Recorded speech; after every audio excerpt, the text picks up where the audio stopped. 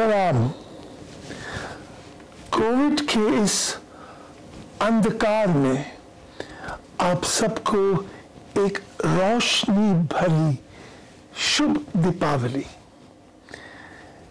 ये समय है कि हम सब एक दूसरे के सुख दुख बांट लें, समझ लें। त्योहार में खरीदारी होती है, कुम्हार दिए बनाते हैं, ठटेरे बर्तन, सुनहार जेवरात और बुनकर नया कपड़ा।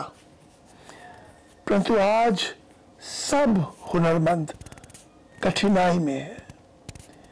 The weavers of India have survived because the women of our country have not left wearing a sari. Diwali means a new sari at least. But be warned, if it's not a fake, made on a machine and sold as handloom, it's all about Pehchaan. I was asked a few weeks ago to give a keynote at a symposium on textile heritage and our relationship with the world. It was organized by the UP Institute of Design in collaboration with ICCR, Indian Council for Cultural Relations, and inaugurated by the Prime Minister of India, Shri Narendra Modi ji. Appropriate, I thought, for Geo and AHF to use it as our Diwali greetings.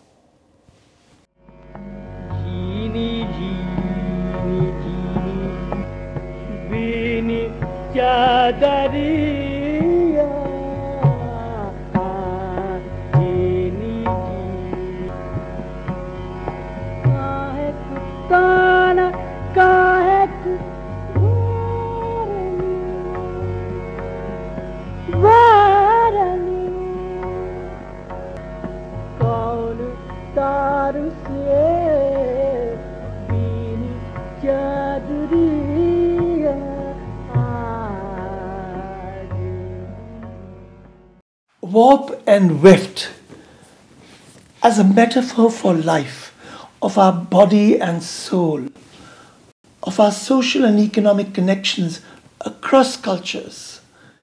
Indeed, our intricate relationships with so many countries.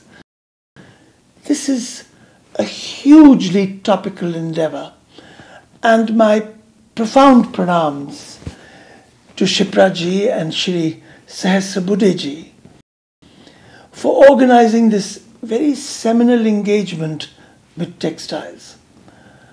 Perhaps more than the weaving skills, I will speak more about our ability to fasten dye on cloth and the enormous color palette we have invented over centuries that has made India what it has become, or what it became. So I will begin our journey today with the story of color. Look at these two colors on this Banjara embroidery. This piece was found near a city made infamous for coolie tech, giving a new adverb for unemployment, to be Bangalored. The red will take you back to the Indus Valley, a civilization more than 4,000 years old, where a small fragment of coarse cotton, perhaps dyed with manjitha or al, madder red, left its impression around a vessel in Mohenjo-daro. Al comes from the root of Rubia tinctorum, the madder plant said to evoke the concept of power and Shakti. The second color in this embroidery, Neela, was dyed with indigo, replete in dark, magical nuances. It takes us into the gardens of ancient alchemy, laboratories of Rasayan, searching for the elixir of life, freeing body and mind from the onslaught of time. Much else can be read in the balanced play of madder and indigo. One, the colour of ox blood, life-giving eternal force. And the other, deep, elusive, resonant with primordial memories. Together, Neelal formed the two ends of India's basic colour palette, introducing a new plant chemistry with natural mordants invented by our master dyers. Here was our own tryst with the rainbow, dyed in the sap of nature. In fact, my grandmother would remember names of 96 colours. I barely can remember a few. Like indigo and aal, even today, many plants could be used in the disappearing process of natural dyeing that are described in Ayurvedic pharmacopoeia. The discovery of these two colours also marks the beginning of an incredible saga of a nation that actually clothed the world. In colonial times, Indian textiles were an integral part of the glittering wardrobes of royalty. In Europe, the Empress Josephine de Beauharnais, Napoleon Bonaparte's first wife, was a great admirer of muslin gowns sourced from the subcontinent. Following Marie Antoinette, she helped popularize the fabrics in the Regency courts. So back to our story of textiles. History shows how cotton muslins from India were highly prized, even in Babylon. They were referred to as Sindhu, indicating their origin in the Indus Valley. Roman emperor paid fabulous prices for the treasured Indian cottons known as woven winds. In ancient India, cotton muslins produced in the Ganga-Yamuna basin were known as king's muslins, Chitravirali, Pushpa Pattas, referring possibly to the patterns of flowers and birds woven on very fine cotton fabric in the manner of intricate muslins of Dhaka and Tanda in Uttar Pradesh. Buddhist literature has many references to the magnificent cotton spinners and weavers of Kashi. Spinning was the work of women, and the fabric was calendared and perfumed and so finely woven that oil could not penetrate the cloth. A cotton cloth from Kashi was used to wrap the body of the Chakravarti, the emperor. It was also used on the body of the Buddha when he attained nirvana, his eternal rest. Over 2,000 years ago, the Arthashastra refers to textile design workshops established under the patronage of Maurya kings. Gifts of scents, anjan for the eyes, oil, flower garlands and other adornments were given to the weavers to increase their joy and zest in their working. Hundreds of years later, in Mughal India, these wondrous cottons, the Malmal Khas, were given poetic names. Abravan, running water, or Shamam, morning dew. They were said to become invisible when wet and stretched on grass. A panda washing his dhoti could chuck it into the air, waiting for it to dry when it floats down. Ancient India's incredible range of textiles could well be the story of India's wealth. Look at these specimens found in Lower Egypt, made in the 13th to 16th century, now known as the Fustat fragments. Composed largely of printed cottons fixed magically with India's discovery of fastening colour with myriad myroblum. Notice the colours of Neel and Al on the early specimens, so similar to these Ajrak prints of Sindh and Kutch, made even today. Probably used with great reverence as tomb coverings. Indian fabrics, then famous for their quality, were also carried by Arab traders across the seas for barter between Egypt and Sudan. The Silk Route entrepreneurs, as a precursor to our e-commerce today, determined intercontinental trade spanning the globe. There has always been a certain level of give and take in the passage of our civilizations. In 2002, I was commissioned to scenograph the Silk Route for the Smithsonian and Yo-Yo Ma on the National Mall in Washington, D.C. We were explaining the imperative of commerce and trade for building trust and bridging cultures. I must commend the ICCR and UPID for its inventive use of soft diplomacy, although I don't think it is soft. Giving creative people an opportunity to foster new relationships through the warp and weft of textiles. This will lead to greater synergy in a neighborhood so beleaguered with discord.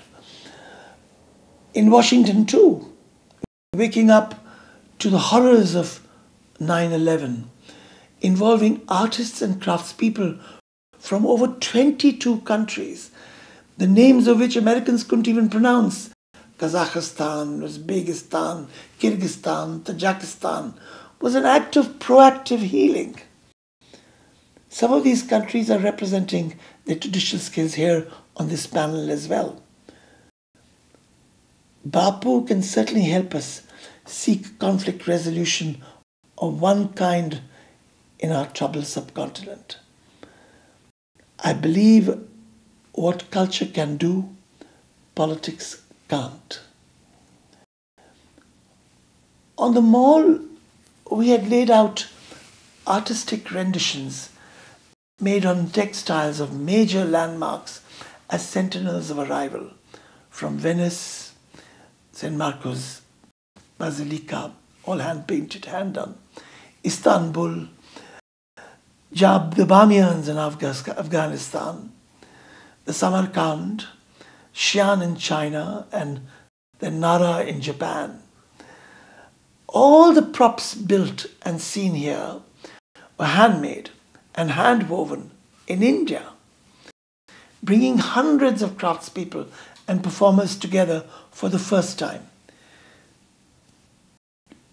When we come together, we create a cultural outreach of a world-class standard.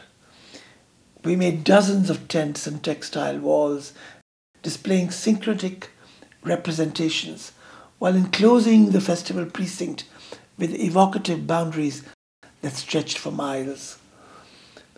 Here is one Kanath demonstrating the quintessential blue pottery committed artists from Jingdezhen to Khurja, connecting them from Iznik to Delft. Another with the tree of life motifs, replete in textiles and architecture, across cultures spanning the entire trade routes. The prolific carpet trade with its varied and yet uniform itinerations from Korea to Italy were on display. In astronomy, a Timurid concept of the sky from Central Asia, a Jain and Arabic one from India, and a Buddhist design from China, all embroidered in India. Buddhism was the spiritual connect. I got Indian artists to replicate the Dunohang cave paintings from China on these walls stretching over the entire mall. Millions of visitors visiting Washington on the 4th of July weekend seemed to be enthralled with these cross-cultural manifestations. Many learnt about other cultures that gave them, for example, the celebrated design of their Capitol Dome, the Washington's Capitol Dome. The media claimed that they'd never seen an event as evocative in this scale before in a country that was also waking up to terrorism. If I may use this opportunity to request the ICCR, why should such elaborate representations of our parts of the world remain showcased only in foreign institutions? I hope our government will promote holding similar cross-cultural manthans, showcasing creative and cultural enterprises of Asia in India as well. Once, obviously, when we can get over the pandemonium of webinars. I will propose at the end of this intervention the setting up of an international secretariat for the World Handmade Textile Biennale here in India. India alone can promote skill-based work that hands can create. It's a living tradition. It's agile design, dexterous labor, and the emotional retina must give it soul, making it better than anything that machines can produce. Once again, India must lead the world in creating a brand for a world-class presence owned by the economically vulnerable. So I propose a recurring platform for stock taking of the best that I think the entire world is producing wherever, but it could be centered in India, that Biennale.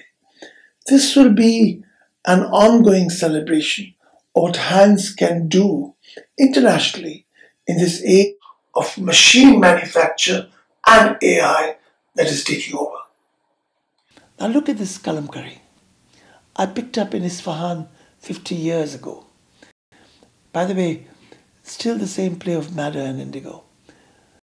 But it was made in Machilipatnam for Persian ustads. Look at that date written in Telugu.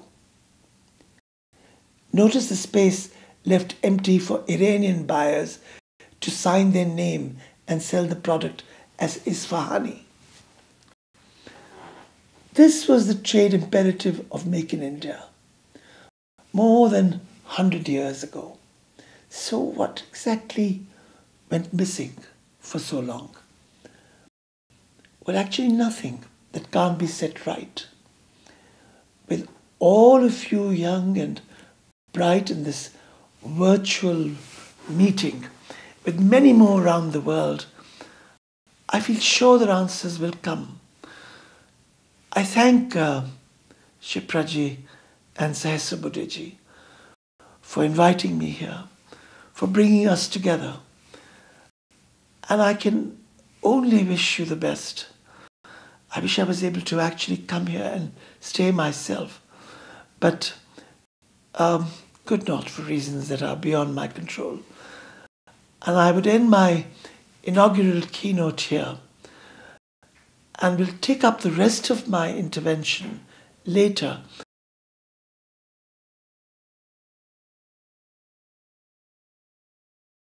Let's go back to 1860s, when a story of greed and invention in textiles was unfolding with the story of colour. The use of alizarin dyes in Glasgow and Manchester, while Indian markets were being flooded with imported textiles. These are some of the labels that were made in England to sell their cloth to us. And notice this oleograph developed from a photograph of a Marwari salesman with sample books of labels stacked in his shop and bales of cloth actually printed in Manchester copying Indian motifs. So more than 150 years ago, a few Englishmen in Her Majesty's service began to seek a more conscientious relationship with Indian art. How far is it legitimate to adopt Oriental workmanship and design to articles of modern utility? They asked. The theme is much longer, but I'm paraphrasing. And they go into what kind of things you can do. You cannot convert a poop on the Thames, on an Irrawaddy boat on the Thames. It was funny, but it's a detail.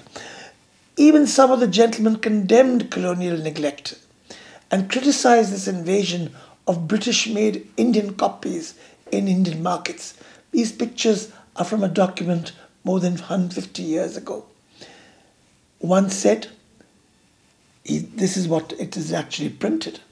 Of these, below if you can notice, of these printed fabrics I submit samples taken at random as proof that my condemnation is not unjust.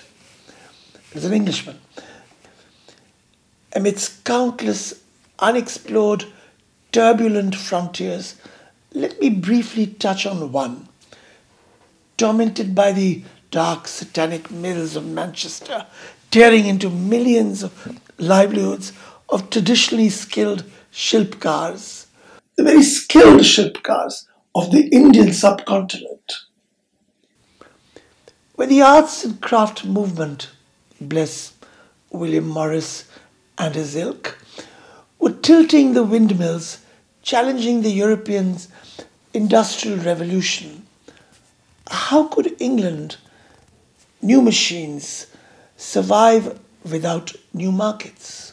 So to open colonized Indians with their own products from England, the British needed to know what India bought.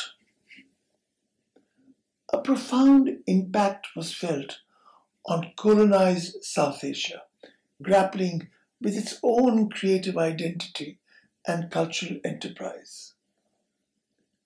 The subcontinent's civilizational memory, presented as the other to itself, also began its own tutored resources, seeking points of more autochthonous reference.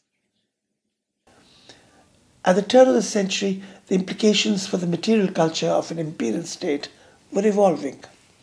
Trying to reconstruct India's mythological and traditional value with products inherited directly from an industrial world order.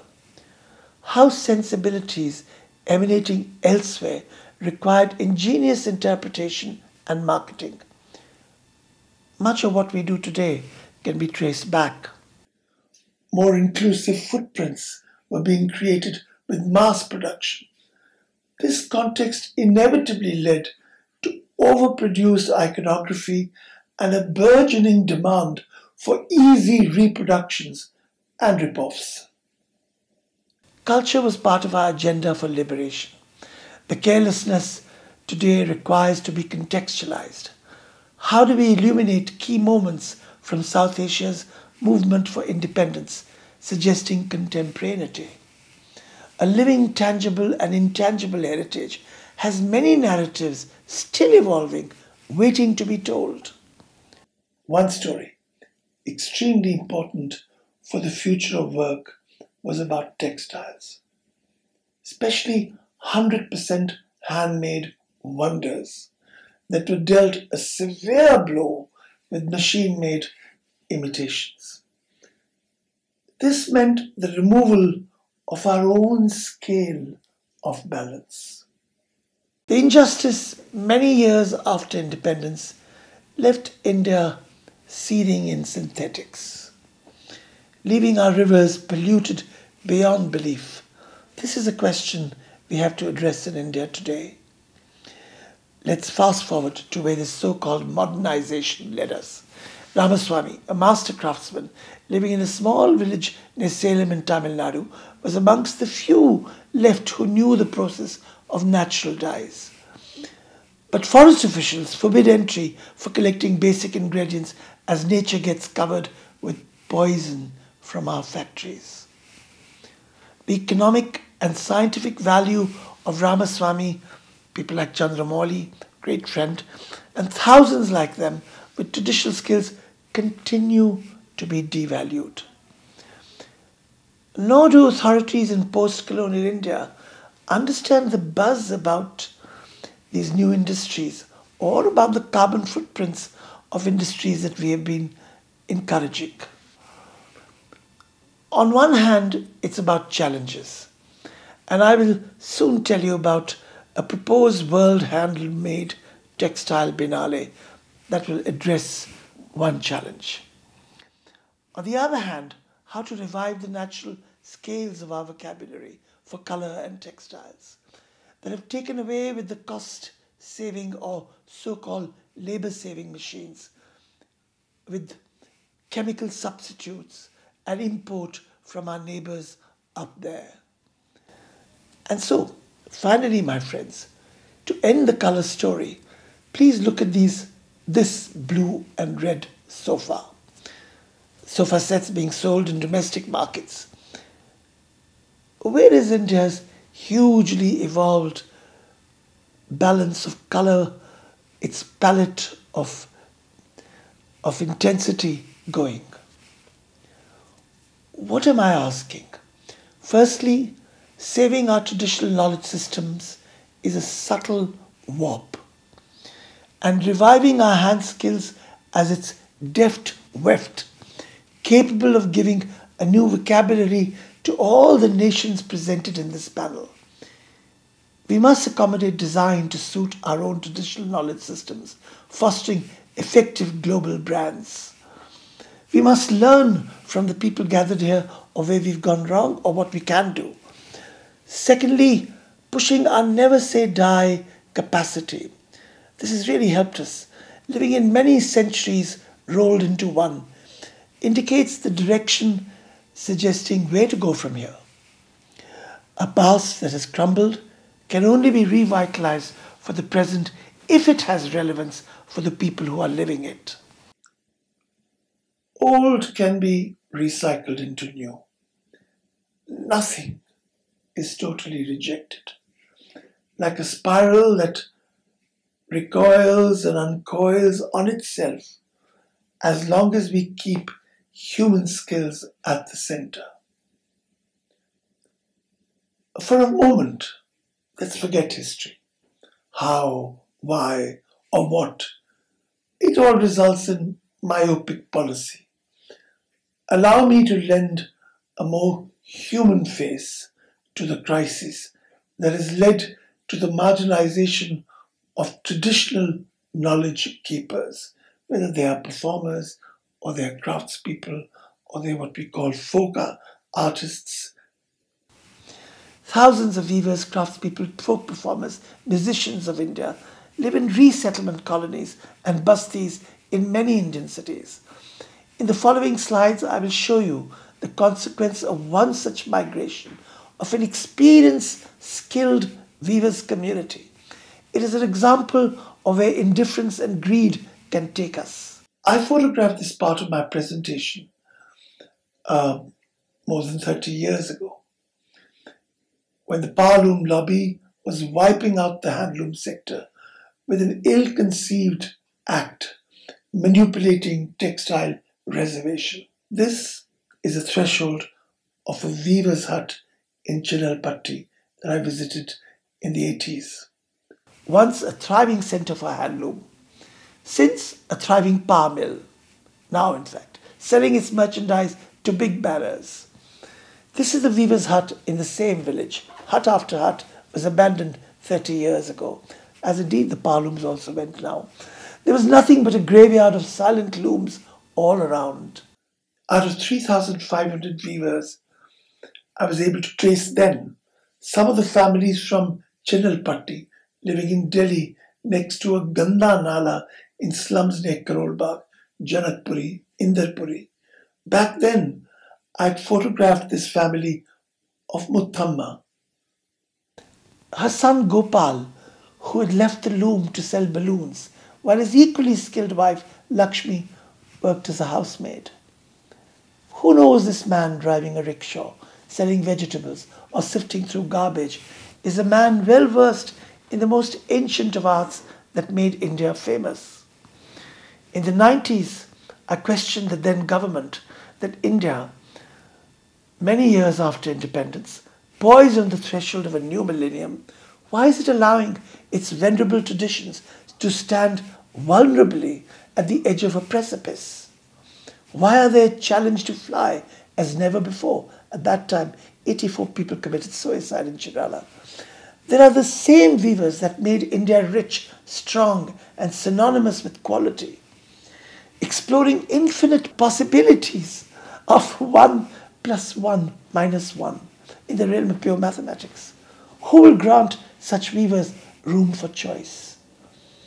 In a scenario when India is going everywhere, do these less shining find what the economists call their own exit factor somewhere, somehow? So दस्तकार दरिया काबिलों की उम्र बढ़ जाती है. खुद कर लो हिसाब. हुनरमंद का एक दिन, बाहुनर का एक साल. How did traditional values and livelihoods come to such an end? Why have we lost our sense of relevance and justice? The decline of rural patronage and the advent of mass media and the rise of urban centres marginalised skilled artisans all over. It incited them to migrate, seeking new opportunities. The village, in comparison, seemed to become suffocating. And huge numbers crowded urban India to work in factories and bar looms. The rich mill owners became richer, circumventing factory laws, declaring bankruptcy with outdated factory looms, and pushing millions of workers in bar looms who were living in deplorable conditions. Up to the 80s of the last century, before the digital billionaires, think, who were the richest men in India? All textiles. But machine made, all. Who was going to reclaim indigenous livelihoods for the skilled poor? In the 90s, we would plead for a special status for handlooms as a separate entity, leaving the Ministry of Textiles to do what the industry wanted it to, and which was needed. Machine-made inventions were important. Geotextiles, super smart fibers, and forged weaves, techno-textiles are the future. But could we afford to ignore the second largest sector of employment after agriculture? India's new handlooms required proactive hand-holding, export and local promotion as demand could be created.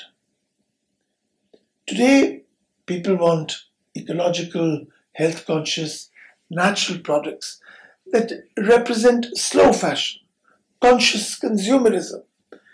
This trade will reclaim indigenous livelihoods and make us more inventive about traditional knowledge systems.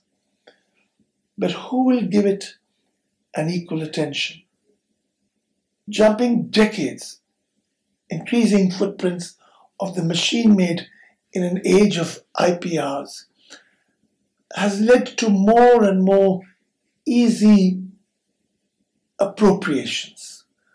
Here we see Alexander McQueen copying the work of the Banjara embroideries. A woman like Shanti Bai can create her own brand, but can't. In Australia, the Aborigines or the Inuits of Canada would have taken the appropriators to court and won. Clothing is like our second skin. We take it either for granted or follow the dictates of a world of fashion that makes us sometimes insecure and often a mediocre copy of a copy. Learning to differentiate between handmade and machine-made will be the first step towards conscious consumerism for the future. So creating Pehchaan is an imperative. For example, handmade has to be distinct and a step ahead of anything made by power looms, and now the lines are blurred and becoming seamless. Look at this blatant copy made in China, and remember those copies made in Manchester by our colonial masters that I showed you before. How do you find out if the ikat fabric you bought in a pattern on yarn created with resist dyeing and not an cybernated print? How do you tell the effect of a hand block repetition on silk screen printed yardage, imitating hand block motifs with all its charming overprinting defects? How do you differentiate a needle-made embroidery from a machine-made duplication? Looking ethnic is okay, but what about depriving the original creator with her emotional retina, with their intellectual property? How do you discern between a hand-printed kalamkari and a digital duplication? How do you detect a computerized Jamdani programmed into a power loom compared to a real extra Weft marvel? It's happened before, the jamavars and the chandeliers and paisleys. There is no end. Khadi is not hand-spun when automated with multiple mechanized spindles and amber. A craftsman once told me, "With traditions we know where we fall. With machines, we don't know where we land." Critical to development and developing more classic sense of Pehchaan has been the focus of my work, with traditional textiles especially. Pehchaan is a matter of connoisseurship. In the realm of textiles, Pehchaan is the direct encounter with the fabric, its count, its weight, feel. It's a telling detail, the restraint and understatement, the abandonment and modulation of color, luster, sheen. It indicates an understanding of when and how the fabric surpasses its kind, where exactly it falls short, and why. It signifies a sense of proportion and of purpose. It implies the ability to visualize the fabric lavished, draped, accented, at its most subtle, to foresee the grace or lack of grace with which it will yield itself, like a woman perhaps, to the softening and maturing of the aging process. A friend of mine once told me about her grandmother's criteria for buying saris. It was that it should resemble a well-formed vaza poo, a banana flower. Intrigued, I asked her to explain. At the time, Kanjivaram saris were hand-spun and hand-woven. A charkha was used to twist the silk for more tension, and the spinner would twist one lot with her left hand and another with her right. The warp would be set using repeats of 4-5 left spun yarns and 4-5 right spun yarns, and then the 9-yard sari would be woven with normal one-sided weft. The result was a fabric in which you could see the yarn running left and right, creating fine striations like the ribs of a banana flower, which gives its characteristic red-blue color. When saris are woven in this manner, the red of the fabric is not a single pure red, despite its yarns being dyed in the same dye bath. The sari is a resplendent, two-toned red cloud, Arahamegam, made of red and black. A peacock's neck, Neelakantha, made of blue and green, or a Krishna Megam, woven in blue and red. Finally, allow me to address the present administration. Pehchaan is shrinking, but there seems to be an urgency about reaching the grassroots with effective development. How can we help change the quality of lives for the millions of skilled but vulnerable craftspeople in such a scenario? The Prime Minister has announced his visionary Atmanirbhar Bharat mission to reskill and upskill a lost generation. It must succeed. Is design going to be the critical part of an answer? Tradition finds no word for design. but recognizes its presence in all cultures. Some of us have been grappling with the tensions between what is considered traditional and what is modern. What is craft, art, high, low, urban, rural, western, eastern, popular, classical? Can we bridge these colonial constructs and make our transdisciplinary pursuits more seamless? I've been arguing for the synergy of new couplings under the same banner, the traditional cultural expression and their privileged cousin, the design-led industry, looking into each other as part of a larger canvas for creative and cultural industry. Through all this, our principal concern must be to help the artists and artisans in their own journey for self-empowerment, for rediscovering a new creative place, their creative place in society. The need of the hour is to evolve a simple narrative to communicate our textile legacy to younger generations. Make them understand the diversity and uniqueness of amazing skills and techniques this legacy celebrates. There has to be coherent effort to forefront creative communities and stop this rut of de-skilling. Once again, the Honourable Prime Minister has emphasized on the need to focus and be vocal for local. India as a living repository of time-honoured skills must show the way locally, regionally, nationally and internationally. Towards this effort, the Asian Heritage Foundation has evolved a very special showcase, a series of recurrent stock-taking of the world's textile sector at 5 biennales. The biennale will be a unique transdisciplinary platform for revitalizing and celebrating the unique traditions of handmade textiles.